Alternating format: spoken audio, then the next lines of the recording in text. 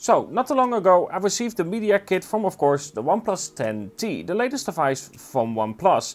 And I find it quite an interesting device, although there are, of course, good and bad things. And that's the topic of today's video. What are the good things about the OnePlus 10T and what are not so good things about the OnePlus 10T? Now, some you will see coming, but some others might actually be surprising for you. So, let's straight away start with one of the main things that I find really good about the OnePlus 10T. It's its fast charging. 150 watt charging. That's mental. That 4800 mAh battery that is inside the OnePlus 10T is actually split in two segments. One of 2400 and one of 2400, allowing both sides to be charged at, of course, that 75 watt, combining in that 150 watt charging. It's mental, so we're gonna do a little test. So right now it's at 38% and we're gonna charge it and see what it comes out at the end of this video. So let's just put it in and see where it gets. And then we continue our conversation about the OnePlus 10T and which are some good features on the OnePlus 10T. Now, no surprise, one of the things is also the SoC. This is the Snapdragon 8 Plus Gen 1. Again, it sounds like a math equation when it comes to just your phone. I find it a weird name, but there we go, that's the name of the chip itself. And of course, the OnePlus 10T. Not only do I notice quite a substantial difference in terms of thermals, but also in terms of throttling. Now, those thermals can also be down to, of course, a more effective cooling in the OnePlus 10T. They put a lot more cooling in it and therefore it should allow the heat to dissipate far faster compared to some other phones. With that being said though, I still think it's a combination of course, the new Snapdragon and of course the heat management inside the phone as well. But so far, I actually find that one of the most impressive features about the OnePlus 10T as well. So in terms of CPU, definitely a good phone when it comes down to that. Then of course we have to talk about the display itself. It's a 6.7 inch display and of course it's an AMOLED display with 120 Hz. For the phone itself, I think it's actually quite an excellent display. It's not going to be the best on the market, but you're not paying for that price. It's also a flat display, so if you don't like curved displays, yeah, definitely that's one of those selling points as well for the OnePlus 10T. It is of course a bit of a larger phone, but with that being said, I still think that 6.7 inch is pretty normal these days when it comes to other phones as well. And then the next one. This is actually quite an important one, especially for people who don't live here, basically. So TK tested actually the antenna array for, of course, the OnePlus 10T, and he noticed a huge improvement in terms of speeds of downloading and uploading compared to some other phones that he's tested before. Getting 1500 out of my head from his result, which is much better than, well, the other phone that he tested it with. Check his video out, there's a link in the description where you can clearly see it as well. So link in the description where you can check that out. But either way, when it comes to the antenna array being inside, of course, the OnePlus 10T, it's definitely better. They call it like a 360 system, mainly because it also has it in the middle of the frame itself. This allows for a better antenna array and therefore allows for better speeds of downloading and so on. Of course, your antenna bands need to be supported. And from what I heard, the OnePlus 10T actually supports more bands as well in America compared to, for instance, the OnePlus 10 Pro. For myself, when it comes to that test, I noticed that I got about 30 more in terms of download and in terms of upload about 15. It's not a lot, but if you look at the percentage-wise, it's actually quite a substantial gain compared to the 120-ish, 130 max that I get on normal other phones with 5G support as well. So there is an improvement, but for me it is far less noticeable. Now this next one is the design itself. Now I will have to say that the design of the OnePlus 10 Pro actually kind of like, especially because of the color itself. But what they did with the OnePlus 10T is integrate the camera far better compared to, for instance, the OnePlus 10 Pro.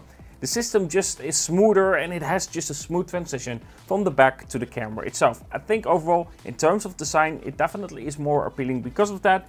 But that being said though, I would have loved to see that color that we have, of course, on the OnePlus 10 Pro. Or, you know, having the black one. But I got the green one, so there we go. But when it comes to the design itself, I think it's actually quite appealing. Not the best looking device out there, but I think in terms of design, it's definitely an upgrade compared to the OnePlus 10 Pro.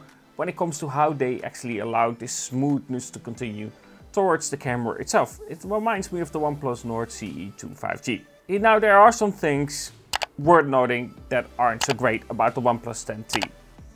I like the device so far, but I have to of course test it more for a full review, but there are some things that are definitely amiss.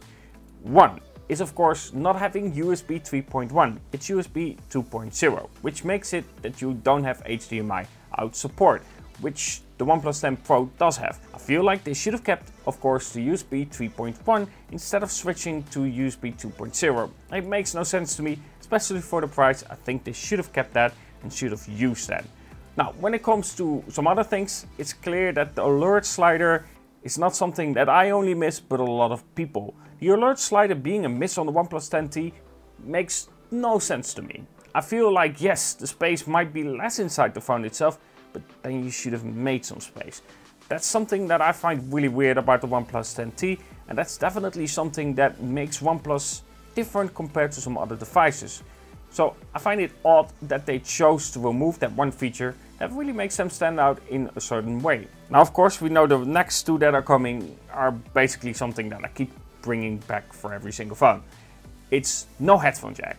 A headphone jack is for the audio performance, allows for a DAC inside as well if you do it properly, and of course just having no battery for of course your music. Not to mention that I use audio in my car and it doesn't have Bluetooth. I use the 3.5mm headphone jack. I then need a 3.5 to of course USB-C, and not every single one works on every single phone.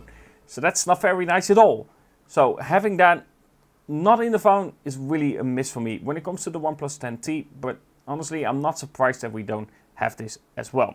Then of course we also don't have micro SD support. This means that of course you cannot extend your memory from the factory itself. So if you are, for instance, saying I want the 128GB version and it's full, you really can't do anything else apart from of course putting it on your PC or somewhere else where you can manage the data itself.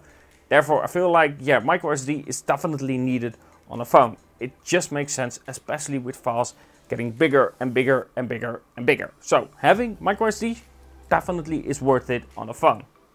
And lastly, honestly, also the camera setup itself. Having a 2-megapixel sensor as a macro doesn't make any sense for a phone about this price. And of course also having an 8-megapixel resolution ultra wide is also somewhat of a downside. I feel like they could have easily provided us with a high resolution for at least the ultra wide. I feel like that's more important than having 3 cameras on one phone where one of them is a 2-megapixel resolution. Either way, those were my top features and of course misses of the OnePlus 10T. Now, at the beginning I said let's charge the phone itself. It was at 38%.